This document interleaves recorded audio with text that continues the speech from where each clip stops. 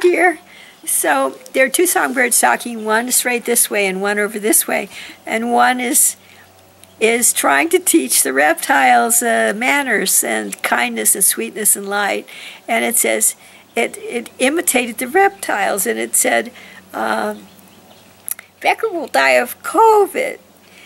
And in a kind of a jeering voice, and the other one said, how does that feel? And this one over here on the right I was laughing, and it said, oh, they're laughing. Great God, when they're laughing, they're really having a good time. I asked them if there are other animals around. There are two songbirds talking right now. And one on the left said, there's a green thing in the trees. And I said, telepathically, how big? And it said, they're very small. They're very small.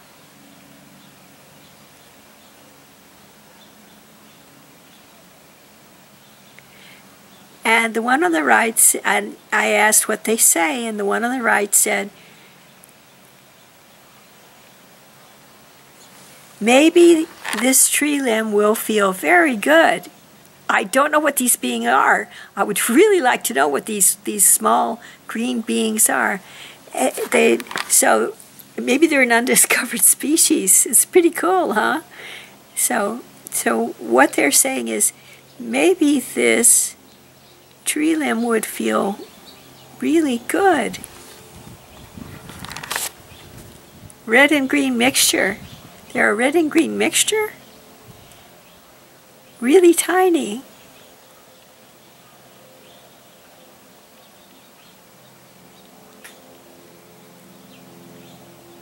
They wriggle around on the tree limbs. Someone help me here. I really want to know what this is. It's so cool. This is so cool. This is like a lifetime dream. I hope you all have a chance to experience it. I mean, that's enough for now, huh?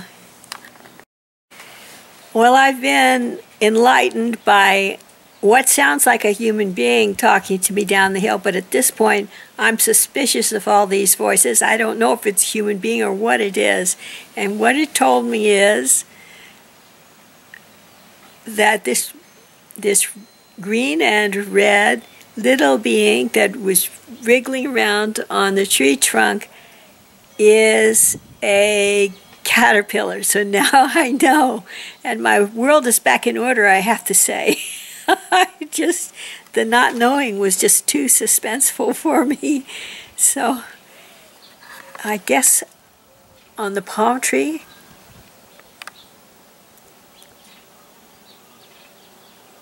oh, so they corrected me. They said, which palm tree? Only on one palm tree, I guess. Too cool for words.